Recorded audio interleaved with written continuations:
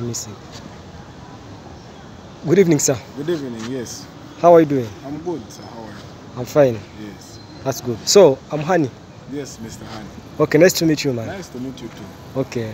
Here we have a simple question you get. Yes, yes. So, What if is the you question? left your mom at home and she was very sick, you get, Yes. you go to campus.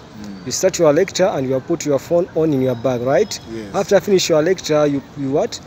You keep your phone out, you get? You have found your phone missed call. Yes. The first call, your mom calling you. The second, your dad. The third one, your uncle. Yes. The fourth one is your wife. Yes. So which call, which number can you call first? I first call my sick mom. Your sick mom. Yes, I first call my sick mom because his condition is more threatening than the rest of the people.